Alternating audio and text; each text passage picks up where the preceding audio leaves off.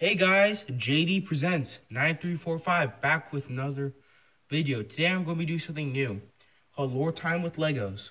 What I'm doing in this is I'm breaking down a vehicle like this, its specs and stuff like that in the universe. I'm going to do this about once a week. Show your support by liking, by saying what you think about in the comments below, and please like the video if you want it. I'll do this once a week. So today we're doing the Alternate Attack Pod, also known as the ETAP.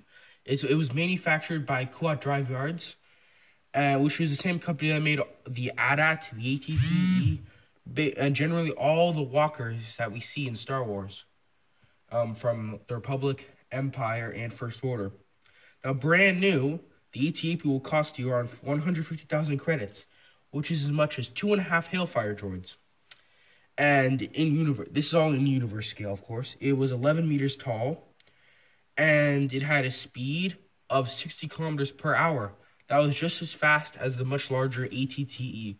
This was built because Quad Drive Yards wanted to make a smaller version of the AT-TE. And in combat, this was generally used at flanking positions with bigger vehicles in the middle. So they would draw the fire while the AT-APs on the sides with the flanking positions would take out the enemy ships. Now over here is a medium laser cannon. This is a projectile launcher, so it's just like the M1 Abrams tank, or really any other tank on Earth, where this one actually loads shells and fires them. This is a mass driver cannon, like the one on top of the AT-TE. Now that also shoots lasers, like plasma. Excuse me about that. And its armor is revolutionary. Just like the turbo tank, it has superconducting armor.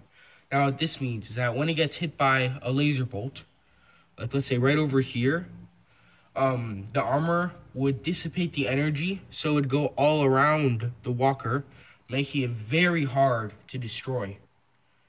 And those are the specs of the ATP. I hope you like this series. Please like the video and comment below. See you guys in the next review.